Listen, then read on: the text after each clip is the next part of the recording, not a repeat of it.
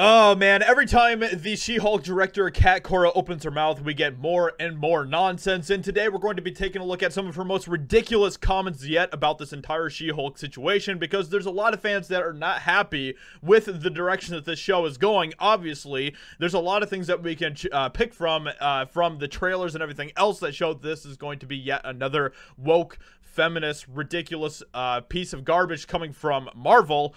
And we're going to get into all of this because now she is using, of course, some of the same typical responses, the same typical excuses that we continue to see from people in Hollywood. Things about how, you know, misogyny continues to rule, patriarchy, and all of that type of ridiculous stuff. So let's get into this entire story here. She-Hulk director responds to CGI criticism. It's very hard to win when you're making women's bodies. What the frick? Okay, let's see what else she has to say here, because that's just a very slight taste of the nonsense that's about to follow. She-Hulk attorney-at-law director Kat Cora has responded to CGI criticism regarding the superhero's body. And of course, you know, shortly after the trailer release in May, disappointed fans were quick to claim that She-Hulk wasn't bulky enough. Now, that wasn't really the only criticism that fans had. She just didn't look good. You know, after the trailer released, she just looked terrible, to be honest, like on screen and everything else. She didn't look real. She looked completely fake and just garbage. She just looked like garbage. And that was a lot where a lot of the criticism came from as well. It's very clear that they aren't actually trying to make She-Hulk seem, you know, appealing to the eyes or anything like that, or awesome looking or anything. They're just continuing to look at it through the lens of woke feminism. Shortly after the show's trailer was released in May, disappointing fans were quick to comment on the quality of the CGI. Yep, claiming that Walter's alter ego wasn't bulky enough. During the Television Critics Association panel on Wednesday, Cora addressed the criticism. In terms of the CGI being critiqued, I think that has to do with our culture's belief in its ownership of women's bodies. Oh my gosh, it makes me just cringe hearing this type of nonsense.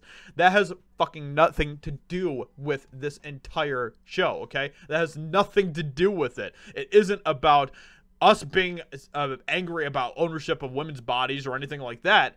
We just think that she looks like crap. And honestly, that means that the fans actually are holding you to a higher standard than you are. But you don't want to think about it that way, because you are looking at everything through this weird woke lens where women can't be attractive, apparently, on screen. Which is just another unfortunate attack on women. I think a lot of the critique comes from feeling like they're able to tear apart the CGI woman. Well, I mean, she looks like trash. But, you know, this is exactly the same thing that we've seen from other studios in the past, like Lucasfilm, who, you know, when we started to criticize Star Wars, they said, why are you so racist? Why do you hate women? All of these ridiculous claims, which had nothing to do at all with the problems that we had, okay? These are Star Wars fans that have been fans of the franchise for decades now at this point. Decades. And you know, fans of films in the series, the franchise, the Star Wars franchise, that have a lot of different female characters, black characters, or whatever else. But now suddenly, those same fans that loved all those characters previously are suddenly racist and misogynistic and everything else. It doesn't make any sense at all, and it doesn't need to make sense in their brains. In the woke brains, it doesn't have to make sense. All they know is that they are just going to continue to accuse you because you don't like the trash that they're putting out. There's a lot of talk about her body type, and we base it on Olympian athletes and not bodybuilders. Okay, well, that's not what the character is, but whatever.